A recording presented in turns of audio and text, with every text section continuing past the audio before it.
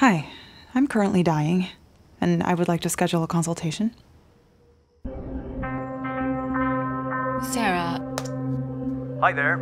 I'm sure you're familiar with the process. When you know you're going to die, you can have yourself cloned. You have very clean skin. I like your shirt.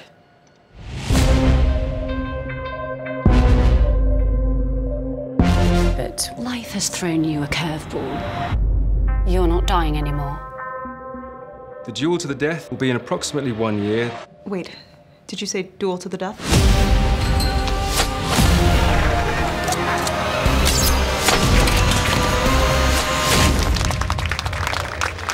You can't have two of you walking around forever. That'd be ridiculous.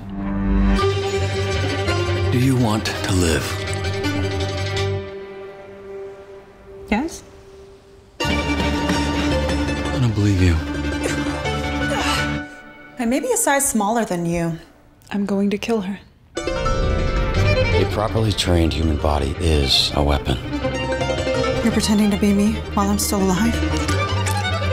Even if I can't be with her, I don't want to be with you. Always use the gun if it's an option. I find guns to be boring and overused. If it's the difference between life and death, it's okay to be boring. Your mental tricks aren't going to work. Taking over my life was the plan, not stealing it.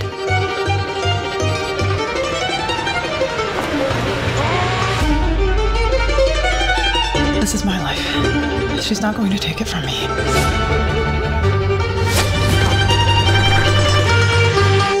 What are my chances? 0. Nothing is ever absolutely certain, though this most certainly is. I really value your friendship. I'll miss that when you die. Speaking of which, any updates? So, Saman and I were talking, and we wanted to dissect your origin story a bit. Okay. For the first part. See Nice, how Bruce Wayne became Batman, kind of. Yeah. Thing, you know? Yeah. So where were you born? No. Yeah. I mean, actually, yeah. Like start from like the earliest thing, that's like the first memory. The first memory or the first like thing that psychologically you feel kind of just was like, boop, the beginning of Riley. You know what I mean? Well, it's funny. The first memory I have is being in this duplex that my parents were in Illinois, crawling up the stairs. I remember crawling up the stairs for some reason, and I've been able to kind of describe it to them, and they're like, "That's the duplex we lived in." So, like, it is funny how your brain can go back that far sometimes. But that's probably like the oldest memory that I have. And how but it old has were no you then? relation to. I was probably like 1.5. Nice. Like, so there's I a guess metaphor already that you have at 1.5, 1.5, climbing those stairs, like Climbing trying those to stairs. Don't trying to give get a fuck. higher. Yeah, that's great. No, All right, I don't think one? I don't think that informed who I am as a person, but it's a funny thing to be able to think back No, I on. mean it's the seed of it. You couldn't emote anything else, but I'm sure there's something there. But what's the next thing you think? Man, I remember being like 3 and one day just being like, "Is it my birthday?" And my mom going, "Yeah, it is." just ask. I probably asked that like all the time, but for some reason I asked it that day and it actually was. And so that stands out as a weird random memory too. Yeah. I mean, that is a very weird detail where you're not even like, you don't even, it's almost like, did you understand the concept or were you just like so doing something else that you're like, my birthday, Exactly. Like, so I don't know, but those two are probably my earliest memories. And then it starts to get fuzzy from there. But this is good because like each of them are like, it seems like an upgrade. Let's see number 3. What's the next one? I was probably 12 and no, I honestly don't like that kind of stuff is funny to think about, but yeah, I don't have a lot of those. I think there are people who remember like really, really early things about their life. And for me, I think it's more like once you start getting to daycare and things like that, I guess I remember that a little bit easier. You know, what's interesting? This is just an observation, but I feel like highly sensitive people have stronger memories. And obviously I'm no psychologist or anything, but whenever I ask people that are that deem themselves like to be highly sensitive, it seems like their memory retention is a lot higher than Yeah. than other think people. I also think people who are happier have bad memories.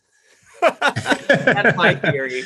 But yeah, I would say that sounds kind of right. Yeah. I mean, I don't know. I don't know what category I'd put Riley in. Sensitive, not sensitive. I'm sure there's both. I feel like I'm fairly sensitive. I feel like my memory also, it's not necessarily that I have a great memory, but I remember very specific things. I was the friend in high school who would always be like, remember when you said that one thing? And they'd be like, how do you remember that? And I always had the just like weird things that would stick with me for some reason. Yeah. Yeah. Like as opposed to like Jurassic Park came out June 1993, you know, that kind of shit. Yeah. Or just like, oh, remember when you said that one thing that one way and it has no real importance, but for some reason my brain decided to file that. Yes. Yes. Yeah. That would make, yeah. Go ahead. Sorry. Oh no, I was going to say that would make sense because you have very nuanced sort of like moments in a lot of your films, and it feels very I don't know, it just like feels an like idiosyncratic sort of thing, I guess, about that, which I could see, and like the way that I write tends to have some of those idiosyncrasies in it as well. So I totally get that. Yeah. Yeah. What's when you said your kind of memories ish start like preschool in that era, I guess, like if you ever in a creative world, when you kind of, we always examine ourselves as like the younger person, or we're trying to get back to like the roots, like what's sort of the earliest memory that comes to mind, really, not necessarily an actual factual, the earliest memory. What's the earliest memory that comes to mind where you feel like filmmaking or storytelling or creating sort of happened? Or a question, like what comes to mind? I mean, in terms of storytelling, I wasn't a big movie kid growing up. So it was more when you'd have a writing assignment or something. I feel like even just some of the stuff in my like quote unquote baby book that my mom has, which is basically just a folder with a lot of my sister and my art and writings when we were in elementary school. And if I look back at that, I see that I liked telling stories. I liked writing out in fifth grade, I think we had to do something on dinosaurs, and you had to like make a book about a dinosaur character. And so like I had this Dimetrodon character, and I wrote out this whole arc. And then you can tell when I probably got bored with it because it just ends really fast. And I probably at that age was just like, that's good enough. Like, okay. And then you draw it out. And I remember things like that always feeling cool, but it wasn't like I was drawn to writing or storytelling. It was just like when it was an assignment, I would dive into it pretty enthusiastically. I was really into music from a fairly early age, and I never like had any formal instruction or anything, but that was where I thought I was going to be. When I was younger, I wanted to be a bass player in a band. And it wasn't until later, like high school, that I started having an interest in film. Why bass though? Like, I feel like it's very focused and particular. And I know bassist, so I'm just like, what do you think if you were to analyze why bass? I think there's a couple of reasons, but the main one just was there was a friend that already had his drum set, and then there were the friends that wanted to get their guitars. And so I was like, well, what's the other thing? And one of my friends who had a guitar said, well, there's this thing called bass. So it's like just filling out that space. But then I think what ended up really being nice about it, and kind of relates to my personality and why I didn't want to be a director at first, even when I started getting into movies, is that I was never really the front man kind of guy. Like, I liked being in the background. I didn't like having the spotlight on me. And I think that that's why writing features was enticing initially, because I could kind of lay the rhythm of everything like the bass player, but I wouldn't have to be the lead man, like talking to the crowd in between songs and everything, directing the actors. It was more just like, I just wanted to tell the story, and then somebody else can see that through. And that eventually became something I got over and realized that I actually wanted to see the story all the way through. But yeah, I think it was just initially just personality wise, I was kind of okay being in the background. How did you get started into writing? I mean, did you first start writing, did you first start journaling or writing poems or writing lyrics, or like what would you say is kind of like the first steps to your writing process? When I actually decided that writing could be a thing that I was interested in, I was visiting my ex-wife's an actor. She's one of the leads of my first film. And I was getting to visit sets that she was on and see how films were made, and kind of dawned on me in a weird way, which sounds funny now, but I was like, oh, people actually make these things. Like I'd only ever seen them. And so you don't know what goes into the creating process on them. So getting to be behind the scenes, I kind of saw what the jobs were. And I was talking a lot to one of the writers on a film that she was doing, and realized that my personality kind of lined up with his. And I was like, maybe the writing thing could be my thing. So I started with, I think I initially just said, okay, I need to learn how this formatting thing works. And I wrote a story that I thought was going to be a feature, and it ended up only getting to 40 pages before I was like, there's no story here anymore. And it was awful, just god awful. But it at least like got me over that hump of writing something longer and realizing like things that I was interested in. And from there, it was a lot of just me being a copycat. I would try different styles of writing by filmmakers that I was influenced by, or at the time watching. So I had my like Tarantino ripoff. I had my script that was probably like a Wes Anderson ripoff. I had my,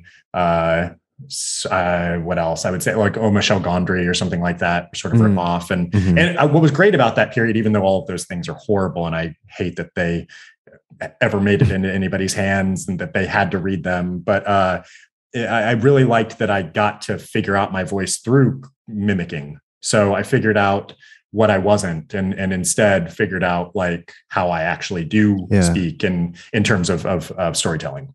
Interesting. I feel like that. I mean, if you think about it, that's kind of what we do as children, right? We mimic people, we just say words. So it's like, there is an interesting, like elementary quality where like the things we learn on the basics as a child, that just gets transferred over to like the adult goals or the world goals. So I think there's something interesting there. Do you like, at what stage do you feel like Riley came to be? Like when did Bruce Wayne go, okay, I'm going to try this version of Batman. I'm going to try this version of Batman. That's kind of what you just said. What's the, like, I get what I am. When do you know I am vengeance? You know, I think the easiest sort of benchmark would be when I made the short called The Cub, which played at Sundance in 2013. I think that's the one where I would say that I tinkered with a short before that, that I think was in the same sort of style and tone, but that was the first one where I was like, this is very me.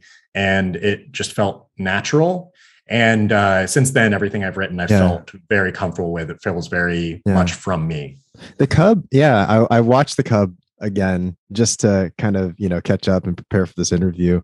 And I mean, I even watched like this interview that you did with Vice. So funny. So long ago. I know. Little baby boy.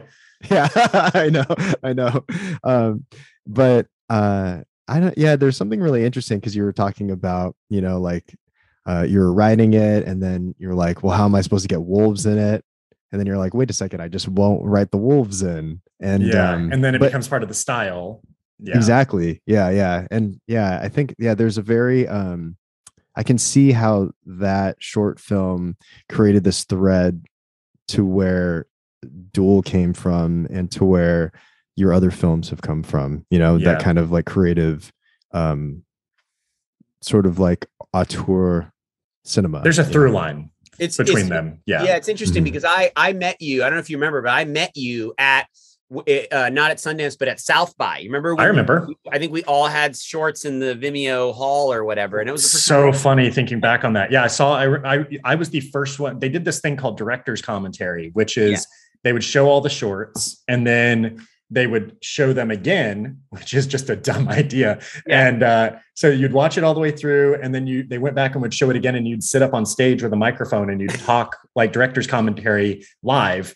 And I thought I was just going to get up there and wing it, and it was going to come out. And it was the worst experience of my life. I did not have anything prepared. I didn't know what to say. It ended up just being me like going, yeah, it was fun to do that. And then Saman gets up there and he and Isaac just like have it down. They're just like going.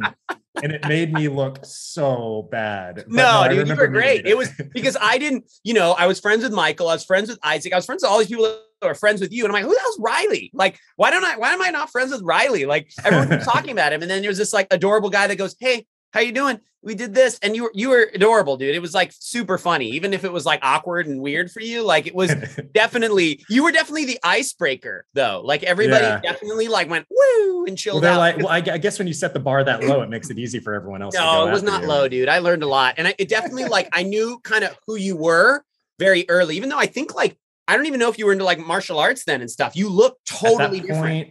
At that point, I did look, I think I had just started jiu-jitsu in 2012. So I'd probably been doing it a year when we started like being introduced to each other. So, and I lost at least 30 pounds, maybe 40 pounds. I definitely have changed quite a bit since I've started that. Wow.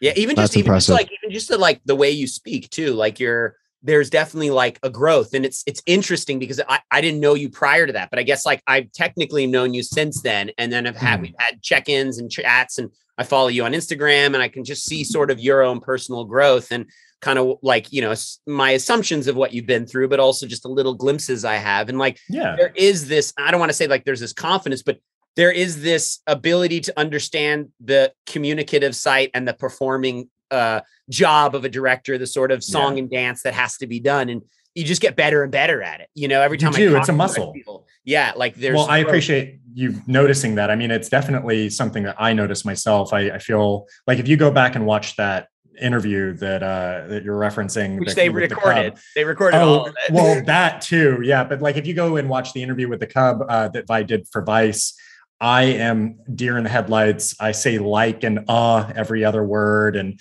I think there's just a confidence that comes, like you said, I think it comes with age in general, but I do think that jiu-jitsu gave me confidence that I didn't have before. And practicing, releasing 3 films in the past, I guess, 8 or so years, you get practice talking about films, and it gets easier every time. Mm-hmm. Definitely. So to switch threads a little bit, but I really wanted to talk about Duel specifically, but where did the initial idea come from? Initially, I wrote a short called Niche that I was going to do between Faults and The Art of Self-Defense, my 2 first features. And it didn't end up ever happening. And I recycled the idea as a music video pitch. And then the band ended up saying it was a little too comedic for them. I think they were looking for something a little bit more serious. And then I just let the idea die. And in it, a character ends up in a time loop and meets their future self. And so I really liked the idea of still trying to do something where a character confronts themselves, whether it was like in that instance, a future version of them, or what ended up being for Duel was the clone sort of version. I love doppelganger stories. I love confronting oneself. I love introspection and all of that comes from that type of a story. But at the end of the day, it really was just like a desire to see that visual, and came up with the idea for the initial concept of, if you know that you're going to die, you can have yourself cloned so that your family doesn't have to miss you. Still didn't feel like that was enough. And so through asking questions about the concept, I came up with the question, what would happen if you went into remission, and immediately knew the answer to that was, well, duel yourself to the death, obviously. And that's where Duel came from. At that point, I felt like I knew where the movie started, what the middle of it was, and where the ending would be. And to this day, that's the structure that it still has. Wow, that's really cool. I mean, it's interesting because like, I remember, I forget what we were talking about, but we met, I think it was for the Doors anthology. We met and we were talking, and I think at that point you were just like, can't do it, focus on this feature. But like, you were very inquisitive about what is it? Like, what are we doing? What is this thing? And I remember you having this kind of interesting look at introspection, almost like the way, your characters kind of have that, like looking at themselves in a mirror sort of moments. It's like, I remember your analysis of yourself was, and I didn't know where it was coming from, because it's like, I don't know what people's relationships are to you and things, but like, you kind of mentioned like, my dialogue is not how people talk. And like, I'm okay with that. Like, they're going to just talk this way, and it was just like this really, like, again, it was almost like a combination of talking out loud, but also like talking to me about your style. But it was before Art of Self-Defense. It was like when I think you casted the movie, like you just signed everybody up or something. That sounds right. Yeah. And so like, there was this whole element, and it is funny because it's like, I try not to let the filmmaker's view sort of like taint my view of something, but it's like, there is a self-awareness that I find in your films that are like very equivalent to like a Jim Jarmusch or these just like really fucking sick directors that just know like that's what I do. You know what I mean? Yeah. And it's amazing because it's like more exciting and thrilling. And I can see even the examples you were copycatting. I could see like what you pulled from them and what felt like, oh, this part's kind of me. That part's kind of me. You know, and even like I was thinking like Killing of a Sacred Deer, like the tone of Duel kind of had that it was like disturbing, but like more loving though. It was like Killing the Sacred Deer, definitely like punishment. Like my parents were traumatized and Bubba, why'd you show me that shit? You know, but like this movie had more love, but it was just, but it was like scary to me because it was like, like when she throws up like blood and shit, I was just like, what? You know, like it was just like really, and it's so interesting because it's like, it still feels like you though, because you're so gentle and sweet, but it's like, I know you have demons. You know what I mean? Like nobody does BJJ or Thai, you know, Muay Thai and they don't have fucking demons. You kidding me? You know what I mean? Like you want to destroy in a loving way. It's like, come on, you know, it's definitely like, I don't know, like somehow you do it so well in this kind of very composed and, you know, it's like your movies almost are like somebody ready to go postal, you know? And I love it.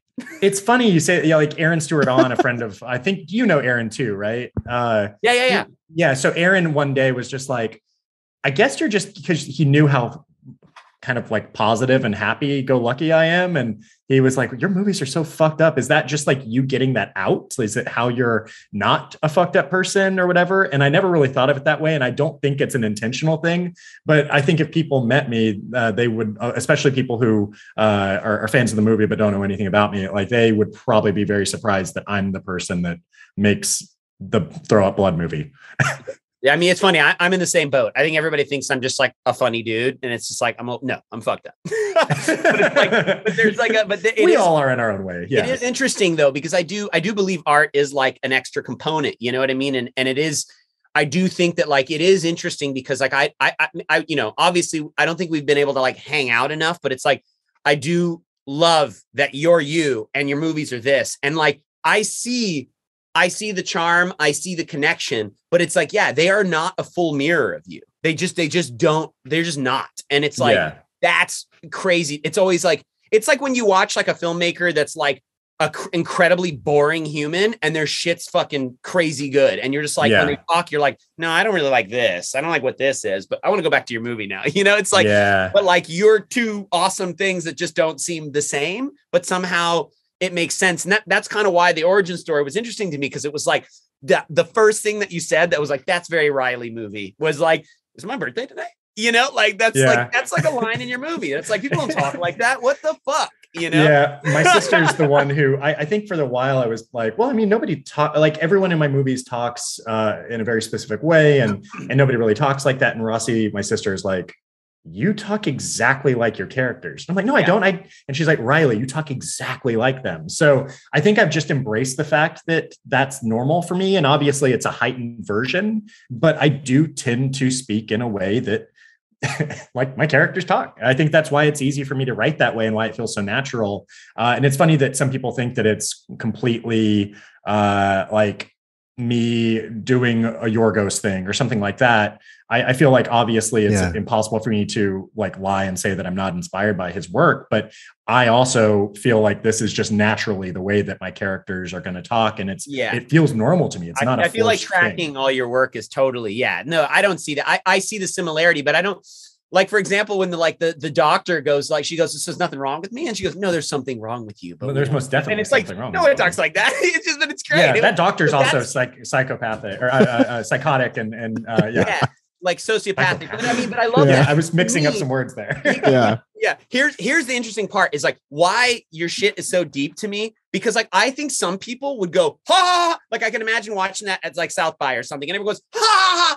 And to me, I don't laugh out loud a lot. Like I laugh in my head. Like I have this weird processing where like all of those moments were funny, but I don't emote it because it immediately triggers the truth behind it. And to me, I'm like, Western medicine is sociopathic. You've removed all emotion. Everything is just this and this and this. They've sucked all the Eastern and Middle Eastern and African, and then they just turned it into a pill, right? That's like the metaphor. And so to me, I'm like, that's truth. Doctors are sociopaths, you know, like, and that you just said subtext. That's the only difference is you just are saying what the fucking doctor says in some bureaucratic, helpful, disconnected way so that they can live their lives, you know? So it's like, to me, there's just so much layers to what most people would find like humor, you know? And I think that's what's so paralyzing about, like, I think everything you make, there's just something that makes me feel uncomfortable and tense because there's truth behind it. And it scares me that, like, maybe a lot of people won't actually see that because there's so many of these other little nooks and crannies that it's like your movies are great for people who like want to find their little hole to go into. And like, for me, for some reason, I just feel like whenever I leave one of your films or whenever I'm talking, it's like, I'm like, nobody sees the same movie I see. You know what I mean? And I don't know, like I'm autistic. So like, I don't actually see the world at all like the way other people do. And it's like, it makes, I just see things weird. And so there's like an autism in your films that I'm like attracted to because I'm just like, no, I get it. You know what I mean? Yeah. Like, I mean, I'm not diagnosed, but I've realized as I've gotten older that obviously it's called a spectrum for a reason, but I'm realizing more and more that I have some elements that are most certainly on a spectrum of sorts. And how that kind of comes out in my work, I think is like you said, it's just seeing things slightly different. It's engaging in conversations in a slightly different way. And I like that I don't really hold people's hands with my movies and not in a way that it's like, I'm keeping them at bay. Like I want them to walk with me, but I'm not going to like guide them. I think that's great. I think, and that's also like the loving way to like speak to an audience, you know what I mean? Not treating them dumb, you know, and you just, and I guess I'm sort of stealing the mic. I want your Sheena to go. I'm getting the next question. No, you're good. You're good, man. You're good. No, I was just, I mean, I'm curious about more like writing process kind of things. You know, I was curious if you, like, do you tend to write every day, or do you write in a journal, and then do you write, you know, like, how is that process for you? I don't write unless I'm writing a script. So I pretty much just save that for that specific time. But I think about ideas a lot. Not an idea person in the sense that I don't have stockpiles of ideas, but once I come up with the idea that I know is going to be the next feature, or I think could be the next feature, then I just kind of like let it sit with me for a while. I let it percolate. And once I feel like ready to go to the next step, that's almost always going to be carting out the story. Because I coming from a TV background, and in the sense that I was an assistant and worked my way up the ladder and became a staff writer on a TV show before doing my own shorts. I found cards the most helpful way for me to structure out things. Like I like the visual of a card. I like being able to rearrange cards and then make a gap, knowing that there's going to be something or multiple things that fit in that gap, but like being okay that that's not there yet. And eventually when that card fits in and you know that it's right, you feel it. So I like that sort of path. That usually will lead to an outline, though I didn't do an outline for Duel. I went straight from cards to the script. Yeah. And then after outline, then it's script. And that's usually a 2-week process for me. I like to just get it over with in a good way. Like I feel like there are people who write like a page and they go, all right, it's not coming today. But when I sit down to write a script, I treat it like a job, and you're writing for at least like 8 hours that day, trying to get at least 10 pages. I'm pretty good about that. Nice. That's interesting. Yeah, I definitely, I have like weird breakdowns of my drafts. Like I believe draft 1 sucks, and it's just like get to the finish line. And because I have an ability to like, cause I have ADD, it's also like very objective, narrow. So it is, I appreciate, cause like, I'm very like 10 page a day. Doesn't matter if it's vomit, 10 pages a day. And then I often break it. But then what's nice is I have the day where I get through only 5, and it's not about like, I don't have it today. It's usually like I follow like the Murakami schedule, which is by 4 p.m. I'm done. You know what I mean? And so I just go, all right, time to watch some Kung Fu and rom-coms. You know what I mean? Yeah. Like I turn it off and treat myself, because you can become so self-abusive. Definitely. I definitely relate to that sort of just get, it's like a script is kind of like never done almost. It kind of feels like it just constantly grows, and knowing that it's weird, because I feel like your style, definitely it makes sense. But yeah, I'm very surprised. I was surprised actually though that you like, because I followed you on Instagram when you were talking about Duel, and I think you even said the fucking name of the film you were working on. Like I remember you showing your card process, and it was so fascinating, because I'm like, movies are so weird, yet you have a lot of these like structural things that like are taught in film school. Yeah. And so that was fascinating to me, because if I just broke down, if I didn't know who you were, I would have been like, this guy fucking like paint while he writes. Yeah. You know? Is that a structural thing that they teach in film school? Like writing down index cards and rearranging them and such? I mean, I wasn't in film school and I don't know what they're like. I'm sure there are different, like, scene cards is what they call them. Yeah. They scene cards, and you put them up and then you just kind of like see your movie painted out, you know? The way that I look at it is I kind of compare it to, I like knowing that the building is structurally sound before I start decorating it. So I'm looking at the framework, making sure that everything is going to hold.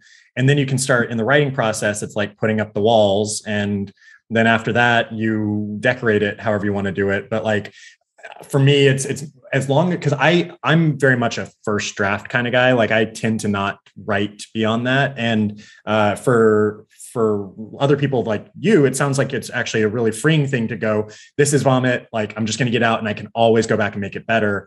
I kind of like the idea of all of my rough drafts being in my head. And then once I go to script, that's like the final draft. Nice. And so I'll make tweaks and stuff as it goes along, as we get closer to production and things change. But for the most part, it's finished after that first draft. Nice. So it's basically, you figure out, like with the note index cards and stuff like that, you kind of figure out the puzzle.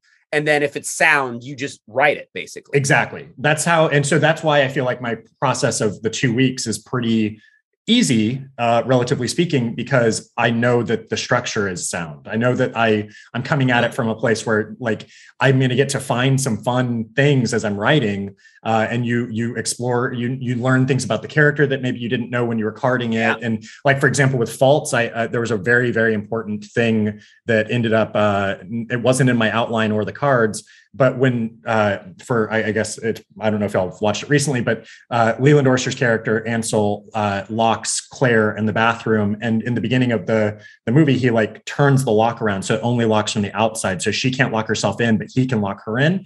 And all I wrote in there was, he locks her in the bathroom, I'll figure it out later, like that kind of thought process. And then in the script, I was like, oh, he's going to turn the doorknob around. And then what I couldn't have known is how that then influences the end of the movie, where they both get locked in the bathroom together and they're like, they're stuck. They can't get out. And that wouldn't have happened unless I figured out the turning around of the doorknob.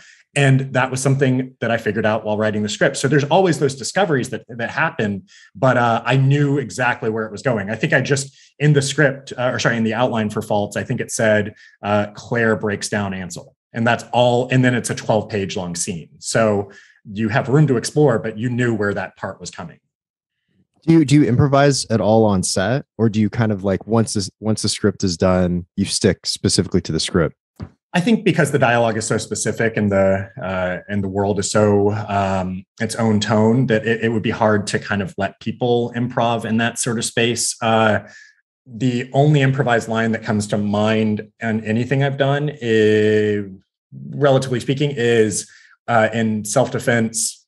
Jesse's character interrupts these guys, and then there's this like machismo sort of thing between them. And one of the other guys says, we should do push-ups. That was one of the guys. I said, say something like about working out or whatever. And then he said that we should do push-ups.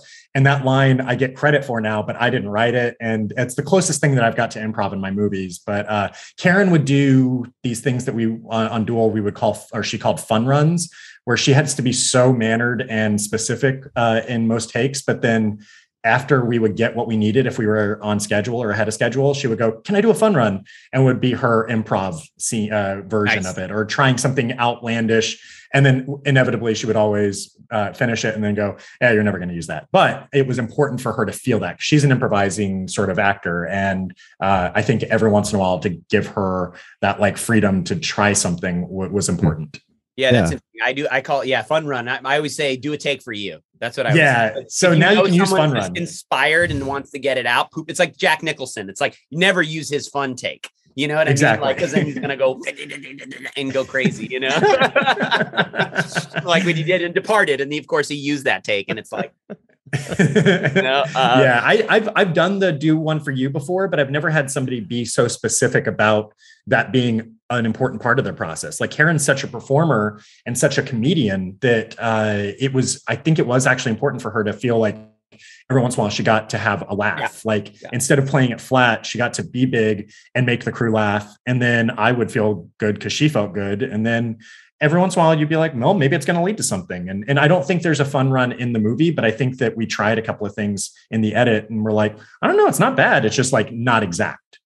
Yeah. Interesting. That's cool. Do you, I guess like, writing wise, like, do you, when you work out the film in your head, like how are you able to kind of decipher? I mean, this is kind of a really vague question, but maybe you can have like an anecdote for it. But like, for example, like whenever I'm in that problem solving phase, I think the reason I write a draft one is because like, I can't like see a movie really, unless I kind of write it. Like I can see it. I can see the emotion. I can see people's reactions. I can see the control I have of people's feelings, but like, there's like certain like working nuggets that just sort of like, I can't really see until I write it. And then I know something's wrong. It's sort of like this weird. So like, it sounds like you do all of that math when you're doing the indexing and stuff and working out.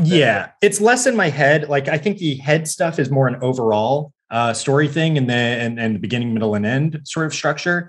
And then it's the note cards where I get specific. And that's where, like you said, I start to see where the problem might arise and how can I fix that. And then prior to Duel, I was doing outlines as well. So you get even more specific, but I never wanted to be so specific that I would take away the excitement of writing the script itself too. So just always making sure that I left some fun to discover later on. Nice. So cool.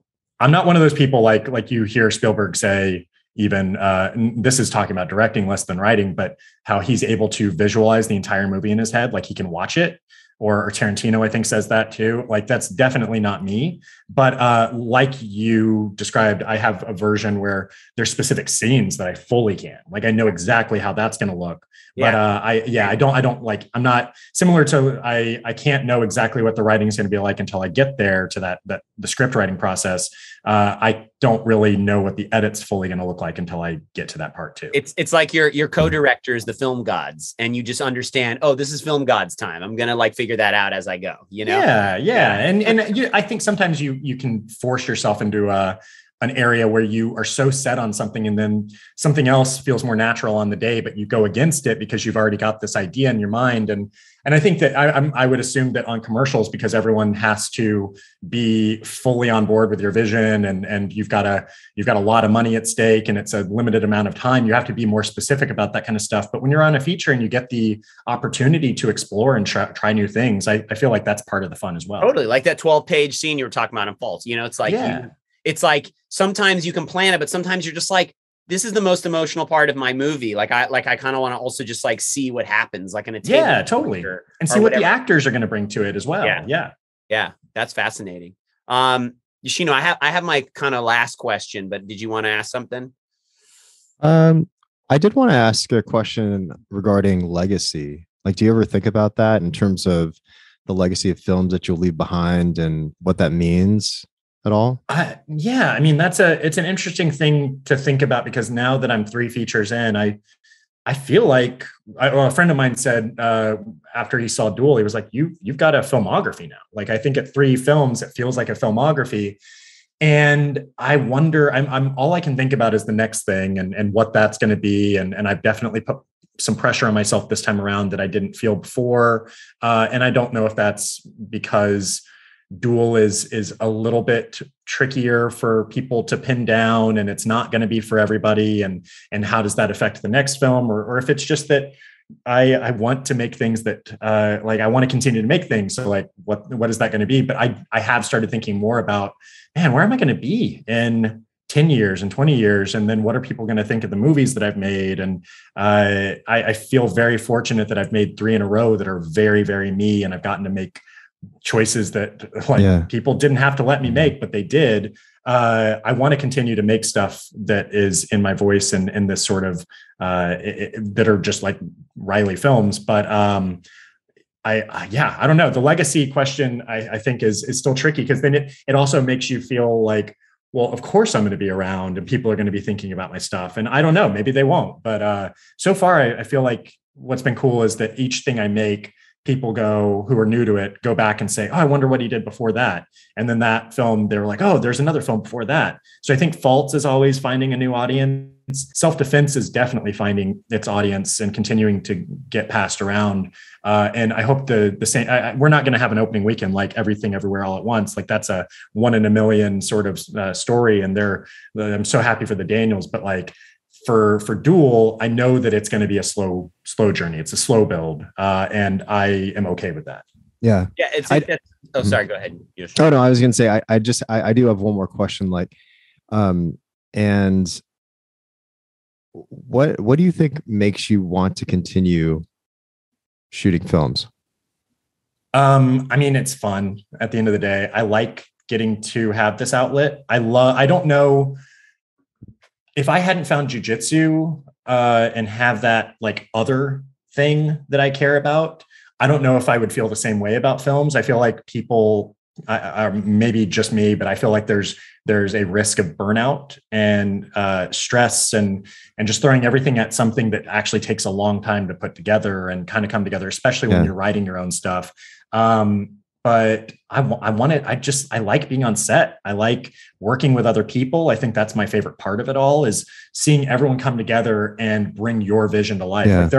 Like I get to go around and go to film festivals and talk about the movie and it represents me and I represent it. But the people who are on set, like they do their job and they have a good time, obviously. And there's challenges that come, that are associated with it, but then they don't get to travel with the movie. They don't get to like reap the rewards of it. And so the fact that people value the project enough or value my vision that they want to do a good job, despite the fact that that's not really going to benefit them in the same sort of way. Yeah. It's still mind blowing to me. And I am so incredibly humbled every time I get on a set and work with other people.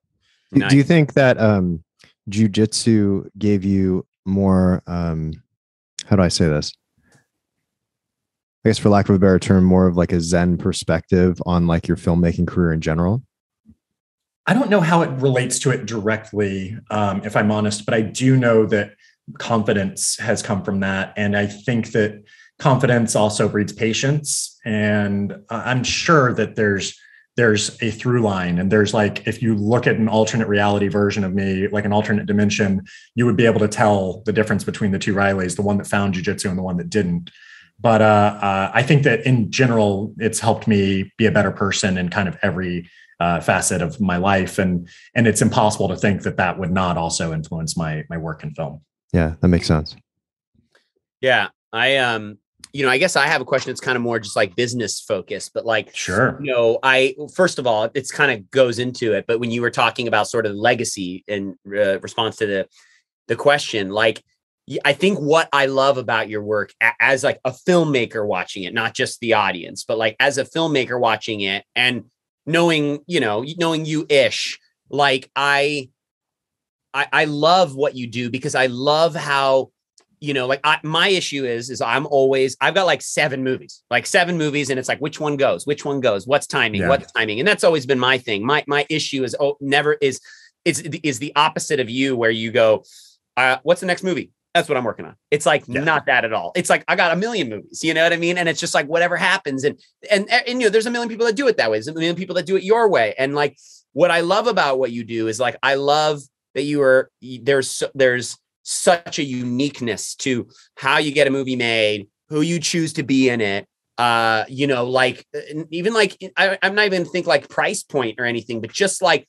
you make a movie where it's like, it doesn't feel like I even care about how much it costs to make the movie, like you just do you. And I think like, that's why the question of legacy is always weird. Cause it's just like someone like you, I feel like, you have to be strong to just continue to be you, because if anything sort of starts itching at you with ego and narcissism and all that other shit, it's like, it kind of fucks with the way I feel your three movies are, is that like, they just feel like you entering the next phase of your life. And this movie somehow is some representation of it. Who knows how it's decoded or how, so like, I guess like on a business wise, like what's sort of your strategy? Is there kind of a, like, I know this is my next movie. Do you kind of keep it a secret? And then when you hit that first draft, you go, cool, I'm going to send it to my producer or this other producer, or here are these other people. Like, I guess like, what's the sort of like, if this is the creative side we've been talking about, like what, like give us an example, a walkthrough of like how maybe Faults or your second movie were made, where you kind of reached out to people you knew, or who were your acquaintances that you knew could like build your army to soup you up to go get it like financed, et cetera, et cetera. Cause you seem so good at it and functional. Thanks. And like very just diligent, and you just make it happen, and you just seems like you manifest it. So I'm just curious as somebody. I use the word luck, and I know that that's unfair to myself oftentimes. Like I know that it's not just luck, but I do consider myself lucky that I've been able to make the things that I've been able to make and have them be such personal films and such specific films. But I'm very lucky that I met the people to make them. So I briefly can go through like how each one happened. I was at Sundance with with the Cub, and the producers who ended up making Fault saw it there and said, when you get back to LA, or when we get back in like 2 weeks, we should meet up and talk about what you want to do next, if you have any feature ideas. And I had the idea for Faults. I had the outline written. And so I got back to LA, gave myself a day off, and then I got straight to writing. And I wrote that script in that 2 week span, pitched them the film at the meeting, and then was able to send them the script like that day. And so they read it. They were the first people to read it. And they were also the people who said yes. And so that one was just like serendipitous. Like I met the people right away who ended up making that film and who took a huge chance making a first time feature, like in finding me and saying that they trusted that. That movie obviously was very small, didn't make like that much money, but Screen Media bought it. They were very happy, and they see it as a long-term like legacy sort of thing that people are always going to come back to. I figured Self-Defense would be a little easier to get made, but if anything, it was harder. I at least had a feature behind me so that people could watch and say, he understood how to do this. He's been through it before. I trust him with this bigger project. But I think the tone was very challenging for a lot of producers. And frankly, I don't think a lot of people got it. I think there was one producer who specifically said something that I think probably a lot of people thought, but they weren't saying. But she was like, I have a hard time imagining you making karate look cool. And I was like, okay, that's not the idea behind Self-Defense. It's not let's make karate look cool movie. It's a comment on masculinity and thoughts and fears that men feel about being men and not being enough of a man. And so it wasn't until NQ came into the picture. They were the first people to read it, and they really liked it, but they were going to do another movie. And then when that movie fell apart and the director went off and did Spider-Man, I went back to them and said, are you still maybe looking to do something with Self-Defense? Would you like to? And they said, fuck it, let's do it. So NQ was literally the only company that wanted to make that movie. And I got very lucky that they also happened to have some financing for it. So our $1.5 million budget on that movie was not too much of a stretch for them. And then when we sold it to Bleecker, they sold it for more than what we made it for. So the company immediately was happy, and then ended up making $2 million or $2.5 million at the box office. So then Bleecker was happy. And so I had two sort of pseudo successes, and again, thought Duel would be super easy to get made, and ended up being a difficult one too, because I would meet with people who liked it and who were fans of the art of self-defense, but then wanted to change the ending specifically was a thing that was on some people's minds, or just in general didn't get the tone and were very upfront with me, which is totally fine. I just wanted to work with people who wanted to make what I wanted to make. And eventually XYZ ended up being that production company where they just said, look, we will give you final cut. We're going to give you some notes. You don't have to take any of them. They kept every promise that they made and then some, and I would work with them again in a heartbeat. They made films by filmmakers. Did you work with Pip? Pip was one of the people. He was at the very first meeting that I ever had, where they said that they wanted to read it. And Nate Balatin was also at that meeting, and Panos Cosmatos was the person who introduced me to all of them. So yeah. I like XYZ. They love to be scared by a movie, and that's the movies they make. It's kind of cool. Yeah. Do you ever get beaten down by the bureaucracy in the film world? I luckily don't experience a lot of it. If I'm honest, I feel like if anything, I get annoyed seeing some of my friends and peers go through it, particularly women. I have read scripts from friends who I'm like, how is this not getting made? And I think if anything, the more I get in terms of my career and a little bit of freedom, the more I want to be able to give back and help, even if it's like a filmmaker who has made more stuff than me, if I am at a point in my career where my name helps for anything, I want to be involved and try to like pay it forward.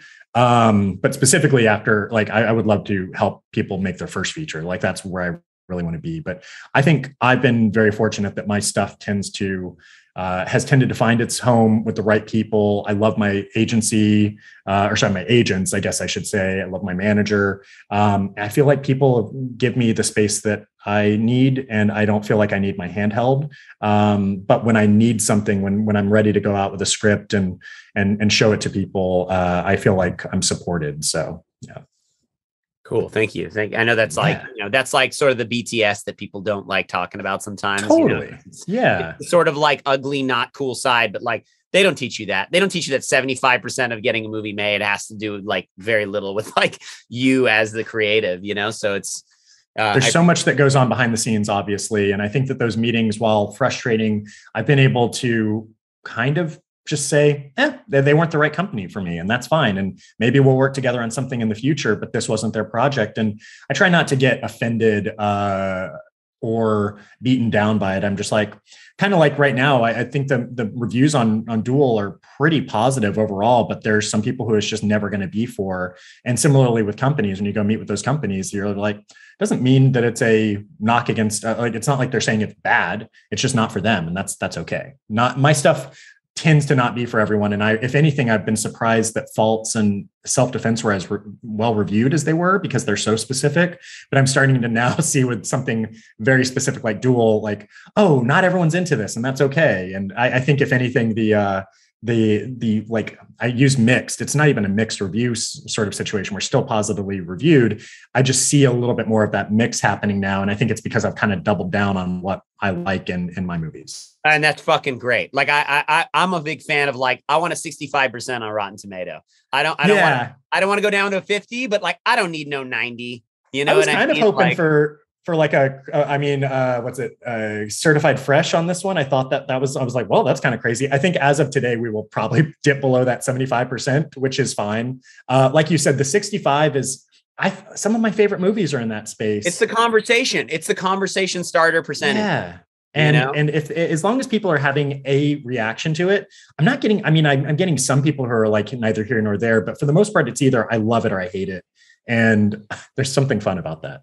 No, I think that's great. I think that it's a lot of the movies that like I hate first, I end up learning to love. And then there's some movies that I just like full on always hate. But like I enjoy having an extreme emotion because it challenges me as like a creative, but also just as a person. It's kind of like when everyone hates a Kubrick movie. It was like classic syndrome of people just didn't like themselves. That's usually why you hated a Kubrick movie. You know what I mean? Like, totally. So I think that like you being able to and I think, Yorgos does that too. Like I think that the comparison is not really there for me. I can see an influence. I can see that, but it's like, no, like maybe because I know you, there's a specificity, but I think there is a very disciplined thing about your films that like feel you. Like it's like there is quirkiness that people can kind of associate to others, but it's because there's not a lot of people that can make that work. So their pool that they can pull from is not a lot. So it's like, it's going to sound like people saying, like, it's when people fucking say I'm like a Michael Bay or a JJ. I'm like, what the hell? You know what I mean? Like, what are you talking about? You know what I mean? Like, but it's like, because they're just like, you're crazy, you're fast. And you want to be big and all this crap. And I'm just like, I don't understand, like, it's that's so not funny. me at all. Yeah, it's either for me, it's Wes Anderson or Yorgos, and I feel like I like both of them, but I'm also very much just Riley. Like I think my stuff, like you mentioned it earlier, I feel like I've got a brighter sensibility than Yorgos. I think his stuff tends to be more oppressively dark in a way that I love. He's an angrier person, I think. He's an angrier person, but he also is a very nice person from everything I understand. And like he does his own style too. So like, I like that my stuff has a brighter outlook, maybe, even though it tends to be pretty dark to some people. And I think I just have I am a little bit more overtly funny. I think he's hilarious. I think his writing is hilarious, and the performances he gets are just amazingly funny. But it's a very different type of funny. I think that mine borders more on humor rather than well, I don't actually think his humor is intentional. Like I literally think he acts the way he acts, and then it's either funny or it's not. You know what I mean? Like, I actually do believe he's just weird. You know, or I think you kind of have, you understand your knobs, but you have like a little, like a piece of tape where you're like, I'm not going past. I'm not going to go past that. Yeah, you know? exactly. And then or like you give yourself like a few moments where you can go past it. Yeah. But yeah, I do think that there are jokes in my movies. It's just that they're not delivered in a joke sort of way. Yeah. Which is the best comedy. The best comedy is just treating everything. I love the comedy in your films. Yeah. Thanks. Yeah, they're great. Cool. And I love the delivery too. I guess like closing wise, like unless you want to take this, Yoshino, like I feel like, you know, I guess maybe just kind of figuring out like when you're done with the film, and technically you've been done for a while. So like your brain's already like moving on to something, but like, if we could transport, because for the listeners, this is literally, this movie coming out now is you right now. So if you could transport to like after you're like, all right, like the nails, you know, in the coffin, I got nothing. I can't, you know, it's the world's now. Like, what if you were to transport to that mind state? What do you do next? After this weekend, I think I'll have an easier time thinking about the next thing. But I have an idea for something that I've been sitting with now for a few months that I'm realizing more and more may not be the next thing. And I think that that's been kind of confusing because I thought that would be the idea, but I'm wondering now how, like, because I'm about to go into that mode of like, I really need to figure out the next idea and I need to start writing. But I also wonder how the release of this movie is going to influence that creative process and where I'm going to go from there. So I guess after this weekend, I'll be more in that mindset. And it's weird because it's like still pretty much just the normal state of mind for me, but I'll have a specific directive because right now, all I'm thinking about is releasing this movie. And I think that takes up most of my brain power and I can't fully focus on the next thing until that's out there. But Monday, I'll probably have this like drive that I maybe don't have today. And it'll be interesting to see that because it's happened every time. You just like a little switch happens and you go, all right, time to get back to work. And I'm ready for that work. Nice. That's great. I love that. That's a very Zen thing. Just kind of keep moving, you know, like, you know, there's those filmmakers who literally just refuse to watch their own movies. And like you hear some directors when they go on a commentary, they go, I haven't seen this in 20 years. And here we go. And it's so fascinating because I'm like, maybe because movies, like when I make my first movie, I'll be like, yeah, I'm not going to watch my movie again. 2 hours. I don't think so. You know, like that's a lot of time. So maybe that's what it is, but it's like, nah, I'll catch myself going through my work just to like educate myself of where I've come from. I think it's smart. You know? It's not for everybody, but I think that especially if you make something that has a sense of humor, like your stuff has, I think you'll want to experience that with an audience for one thing. And then you'll also probably, like you said, you go back and you go like, I'm impressed that I did that way. And like, I'm proud of my old self for doing this or whatever it is. I like revisiting things. I would love to watch Faults with an audience again someday and be able to be like, oh man, 10 years later, this plays so differently, but it's still cool to see where I was when I was 26 and made that. So yeah, that's cool. Yoshino, anything? Yeah. No, I mean, thanks for doing this, man. I know you've been doing a lot of interviews, and yeah, I really appreciate you taking the time to talk to us. No, I'm glad that you guys reached out about it because I like I said, it's nice to have. There's certain things that are good to end on. I had a really nice conversation with some people last night for a podcast I got to talk about movies in a way that didn't feel as like rehearsed and I got questions that I hadn't gotten. And then this, again, it's just like a conversation with friends. It's so much nicer to end this way than it would be to do the junket style thing of it all. So I appreciate y'all having me on. Of course. And I would love anytime, man. And I'd love to stay in touch and find out how Monday goes, the light switch, you know? And now that we're out of COVID too, and to a certain extent, you said, like, we haven't seen each other in a couple of years or a little bit longer. And it's part of that is because everyone was like fully locked down. So totally. Yeah. I think last time I saw you was like a taco place. I was on a date or something. I was on a date and I was like, oh, I was like, what's up? Yeah. Yeah. It's so funny. Riley's inviting you to jiu-jitsu. Yeah, I mean, I'm always that invite's always there. Yeah, Yoshino and I go to this place called like the Yard. We haven't. I don't know. I'm sure Yoshino's gone a couple more times. I haven't gone since like 2019.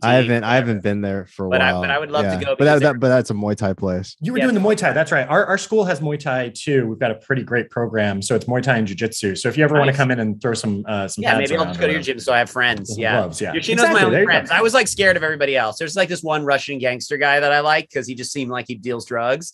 But like, he was like a very loving guy. He was just like, "What's up? Would you like to do this with me?" And I love that attitude because like I like when everyone like suddenly can switch to talk about Mario Party on the Switch. Yeah, they destroy each other.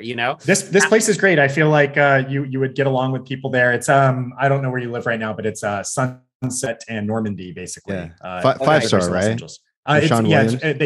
Sean moved to Nashville, so he started a school there. But a lot of his black belts kind of partnered up and bought it from him. Man. And so I teach every Friday. Like I actually normally would be teaching right now, but I got a black belt to cover for me. And the school is called Renzo Gracie Los Angeles, so it's not 5-star anymore, but it's the same. Everything else. Oh, cool, man. Nice. Yeah, cool. Great, cool, man. Well, yeah, let's stay in touch, and thank you. That. And all the listeners, go watch Duel. Go watch it. And right now, be offended, whatever the fuck you want to feel it. Yeah.